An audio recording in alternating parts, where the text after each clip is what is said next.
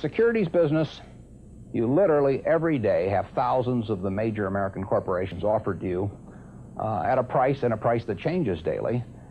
And you don't have to make any decisions. You have to make, nothing is forced upon you. So there are no called strikes in the business. The pitcher just stands there and throws balls at you.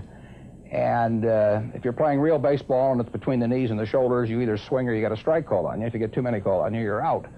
In the securities business, you sit there and they throw U.S. Steel at 25 and they throw General Motors at 68, and you don't have to swing at any of them.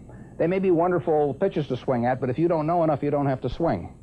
And you can sit there and watch thousands of pitches, and finally you get one right there where you want it, something that you understand, and then you swing. And so you might not swing for 6 months. You might not swing for 2 years. Isn't that boring? It would bore most people, and certainly boredom is a problem with most professional money managers. If they try to sit out an inning or two, not only do they get somewhat antsy, but their clients start yelling, "Swing, you bum!" from the stands, and that's very tough for people to do.